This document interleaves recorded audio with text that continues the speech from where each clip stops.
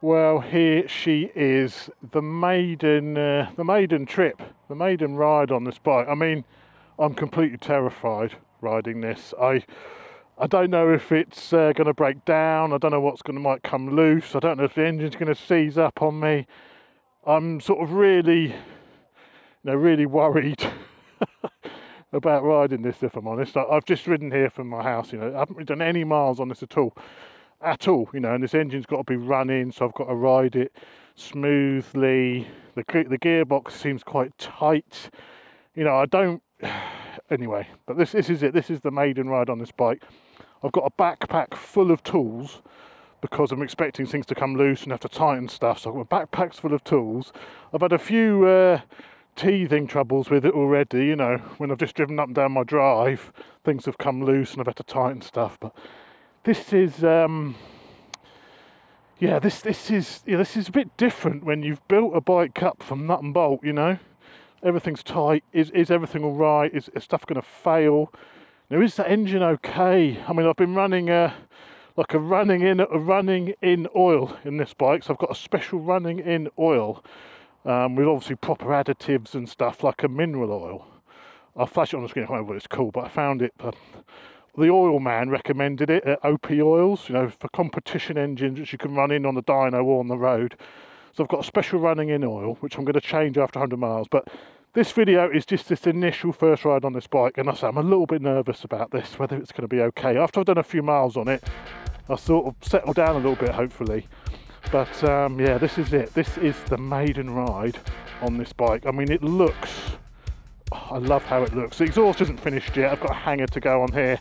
I've just got the number plate zip tied on the back for now. I'd like a custom pipe, but anyway, we're going to all of that. But this is the maiden voyage on the Hypermotard, the first ride in 4 years since I took this bike apart. So, I mean, look at it. It looks amazing. We're going to all the stuff about it, but anyway, this is it. First ride on the Hypermotard. Fingers crossed. It's not going to seize up. It's not going to fall out. The engine's not going to drop out. Wheels aren't going to fall off. Let's hope. So, if you're interested in the Hyper, get yourself a cup of tea. This is the big one. This is the ride.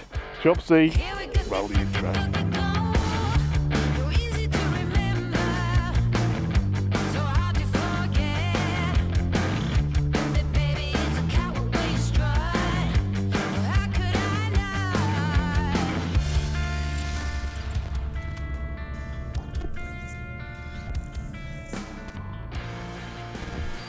So let us start it up again. It starts up perfect now. It doesn't do any of that business where, it automatically turns over.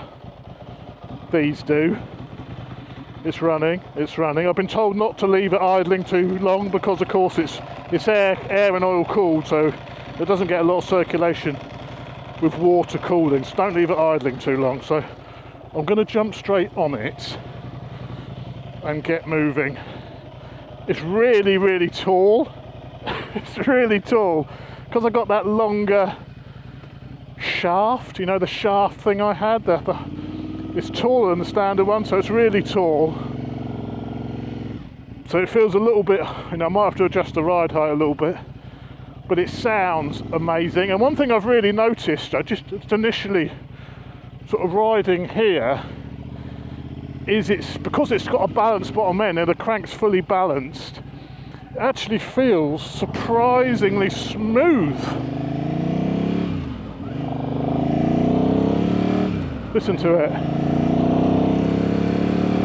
The gear change is really heavy. I don't know if I need to play around with the rear sets a bit more, but the gear change is really quite heavy on it.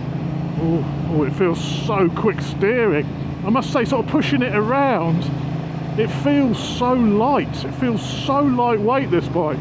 It's quite hard to, I've really got to pull the gear lever up to change gear. I might have to play around and adjust, I think, the gear lever position. I don't think it's optimal. I'm gonna pull over already just to check chain tension, that sort of stuff. Oh, look, seems to be alright. Seems to be alright. Let's jump back on. I don't want to leave it idling too long. Keep it cool. But I'm concerned that there's a bit of media left in the engine after we rebuilt it. Just little things like that are playing on my mind a bit with this bike, and You know, I did an immediate oil change on it before, you know, while I just warmed it up and changed the oil. But I'm still a little bit worried that, you know, there's something in the engine, and there's a lot of question marks in my mind, you know, with this bike, whether it's going to be okay. Fuel lights on. Oh, we need petrol. Oh, that was the engine management light. That wasn't fuel light. That was the engine light came on for a second there. Why has the engine light come on and gone out? Oh, I'm not going to stray too far from home in case I have to push it home. This is quite possible.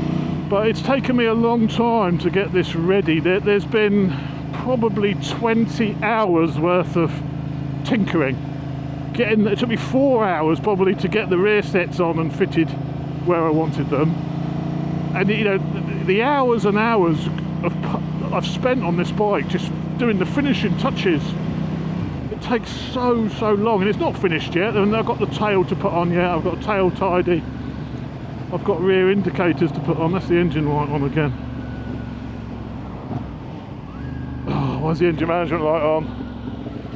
You don't really want to see that, do you? I better stop again quickly if we've got engine management light on. Engine management light's on. That's not what I wanted to see. That's not what I wanted to see. Let's just see how hot things are. We're getting the oil coolers. That is hot. Okay, yeah, it's hot. Just want to make sure, you know, it's getting oil through that. It's all quite concerning. That's hot. How hot is this front one?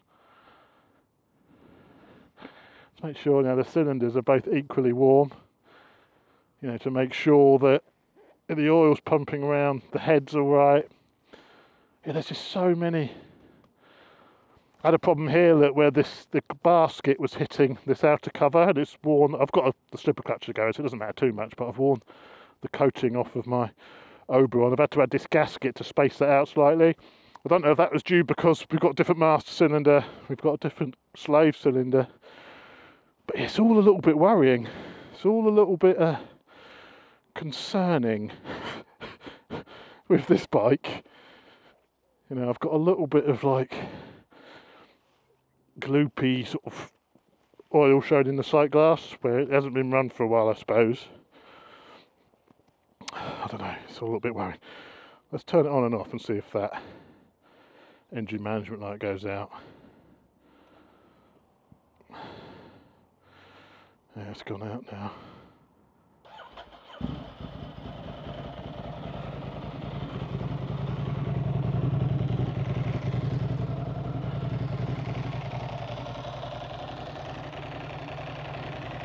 It's not leaking anything, there's nothing obviously wrong. The engine light has gone out now, I've turned it on and off.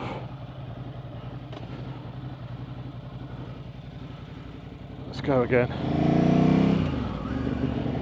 Obviously the spec of this, it's got Bikesure Performance heads which have been ported by Twan at Bikesure Performance. It's got the Ducati racing cams in it as well, and that balanced bottom end. So I've sort of been told I will get this mapped. I will take this down to see Chris at CGS Racing, who's part of Luigi Moto, like, you know, one of the biggest Ducati specialists, this sort of age of Ducati specialists in the UK. So I'm going to take it down to Chris for a mapping, because of course we've got the big pod filters on here as well, and the full system. So it's got to be mapped, but obviously I want to run it in first. It's got to be run in first before it's mapped. But the speedo works, that's a bonus. Front brakes are getting a bit better. Rear brake. Yeah, that needs... Well, the rear brake's just gone completely now. The rear brake's just gone completely. Oh Jesus, what's wrong with the rear brake? It's just stopped working completely. Let's check that out. Oh dear, oh dear, oh dear. Oh, the shafts. This was another problem I had, getting these rear sets right. I've got the Hell rear master, but this shaft here, I screwed it on, but obviously not enough. I had to loosen it right off to get it to get the lever in the right position, and now it's popped off. So I mean, it's little things. I need a longer shaft, longer threaded piece on the rear master cylinder, so I have to go without a rear brake for the moment. So the rear brake needs attention. First thing on the snagging list, the new snagging list Mark II. Apart from that, things look alright, so let's carry on. Staying off the rear brake. Yeah, it's quite heavy, the clutch. You know, despite having an Oberon slave cylinder, I think it's better than it was. Gear lever definitely needs a bit of tweaking as well. It needs to come down a little bit, I think, on its position. The rear is a bit high. I'm sort of being pushed forward a little bit, but I quite like the look of it, of a big high rear. So we'll see how it handles when I've got that rubbish rear tyre on at the moment. We'll see how it handles with the proper rear tyre. Well, the engine management lights stayed out anyway for the moment, so that's good. Mirrors are here, look, I've got mirrors. If they're any good or not, I don't know. Alright, these mirrors, they're a bit rubbish. They cost a fortune, these mirrors, because they always break, and obviously you can't buy them anymore. These mirrors go for hundreds and hundreds of pounds if you've got the standard mirrors on these bikes. So even though, you know, a set of bar ends might be more practical, a set of sort of aftermarket bar ends, these are like the proper mirrors, the proper Ducati mirrors, so I'd like to keep those on. But actually, that's pretty good. I can see quite nicely behind me there, that's not bad at all. But yeah, Ducati Hypermotard back on the road. Oh, don't get it dirty. Who's washing their car? It's actually very nice. It's actually very nice to ride. Apart from I'm tipped forward slightly. It's really nice. The seat is reasonably comfortable. Yes, it's really nice. Let's pull in here. Front brakes. Let's give them a decent pull. Bed them discs in. Let's have another check. Neutral. No, neutral's there somewhere. There it is.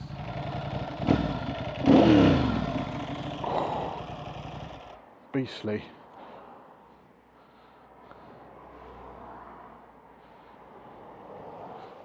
It's warm. Hot. Hot. Very hot, the engine. I guess with the running in oil it might run a bit hotter. I don't know. Yeah, it's very hot. Not binding or anything. Yeah, this is the same temperature. I'm not binding or anything like that. All the lines all right, not catching anywhere. I've had to put like the pressure switches for the brake lines.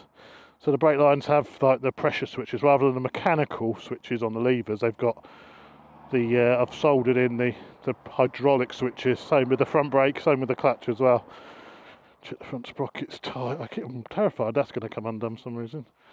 Right, let's go again. I think we go back where we came, just in case it breaks down. I mean, I don't know what sort of power this will make when I take it to be dynoed. People with similar specs have said I could expect about 110 horsepower, they reckon. I think it's a 90 standard, 90 horsepower standard. You know, with the mods I've done, Tuan said I'll get like 10% more power throughout the whole rev range with the porting. I wonder if there's any sort of, you know, engine temperature warning if things get too hot. There's an oil pressure, so it's monitoring the oil pressure, and the oil pressure's alright. The more miles I do, the more I relax. You know, the more miles I'm doing, the more I can relax it. It's okay, but I'm not going to be fully convinced until I think it's fully run in. So far, so good. Don't speak too soon. Touch wood. 4 years in the making. 4 years in the making. It's like I've got a new bike. This is why people say, you're going to buy a new Super Duke, you're going to buy a new this, that and the other. I said, there's no point buying a new bike because I've got a new bike. You know, I knew when this would be done, it would be like a new bike. Because, you know, it is a new bike. I haven't had this bike for 4 years. You know, I completely forgot about this bike. You know, as a motorcycle, it was always just a project and a load of boxes.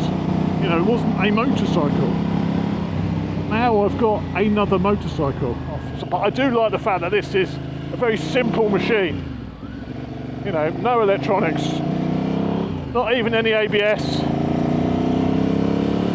You know, 100% analog. The engine warning lights on again. It came on here last time around here, didn't it? I love that Ducati clutch rattle.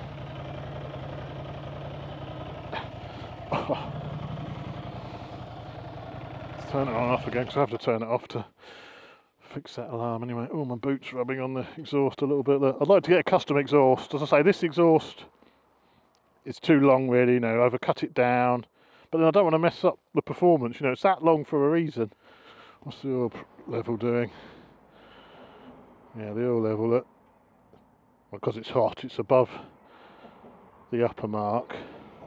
But it was level when it was all cold.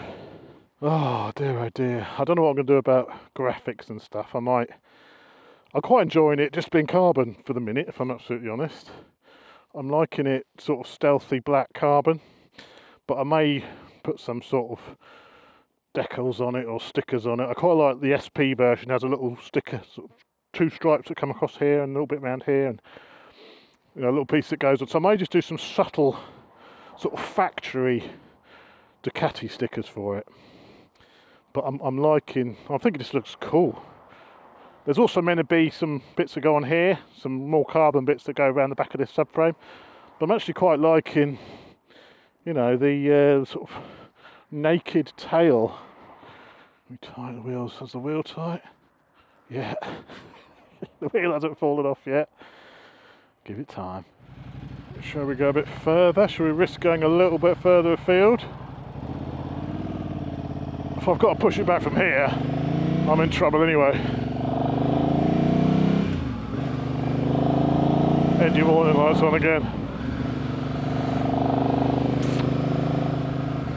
Why is that coming on? Maybe I should go home and see why that's coming on if I can.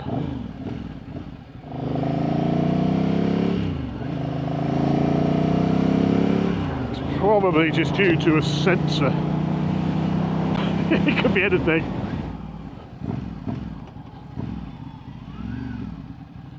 Let's do another stop up here. Should it cool down completely now? Get a pint, get a shandy, let it cool down. A celebratory shandy for getting this far. I think I might get a celebratory shandy. How very English. Nice shandy. While watching a game of cricket. Very English indeed.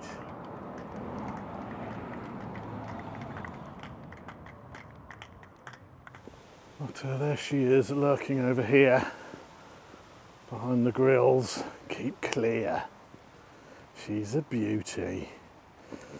Thought I'd just stop, have my celebratory shandy. Hopefully it's not premature, and just let it cool down a little bit, and then go out again in case, and see if the engine light doesn't come on until the bike starts to really warm up. So I don't know why the engine light's coming on. That's a little bit worrying. But it could be a whole host of factors, you know, it could be anything from a mere sensor. Well, yeah, it could be anything from just a mere sensor to something very serious. So who knows? So we're going to see how we go. So I've had my pint, very nice it was too. And everything's cooled down a little bit now. I've probably been here about half hour or so. So things are starting to cool. It's still, you know, warm to the touch, but it's all starting to cool down a little bit. So I phoned up Steve at Hell Performance. He's sent me a longer jobby for the master cylinder, because they do a longer rod, not the rod but the the bit that goes on the bottom, that threads onto the bottom of the rod, so I can get the brake lever. That's the trouble though, the brake lever was too low because that seemed a bit short. So those rear sets have been a mission, to be honest, to get right. But he's sending me that, so that will sort the rear brake out. And providing it doesn't blow up or fall to pieces, we should all be good to go. So let's push it out of here. Oh, it's so lightweight. I love the fact it's so lightweight. I don't know why it feels so light. I mean, these aren't particularly light bikes. I think about 180 kilos, these. And obviously mine's probably a little bit lighter because, I don't know really, titanium bits. Obviously the full system, there's no cat and all that with it. There we go. Side stand up. Oh, here we go. Here we go.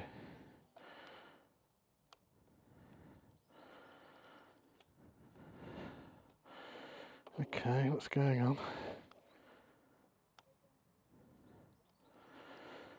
We've not got nothing.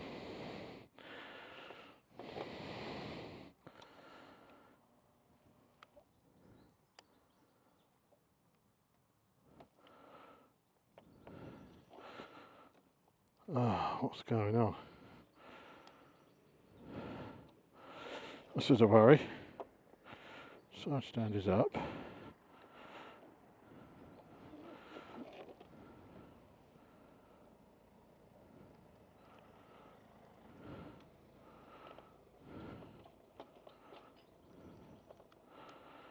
Oh dear. I may have been congratulating myself prematurely. Why is it not starting?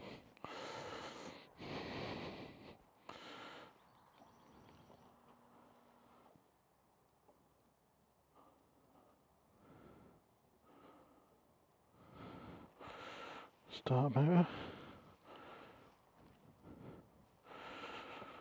Oh, here we go. Here we go. Here we go.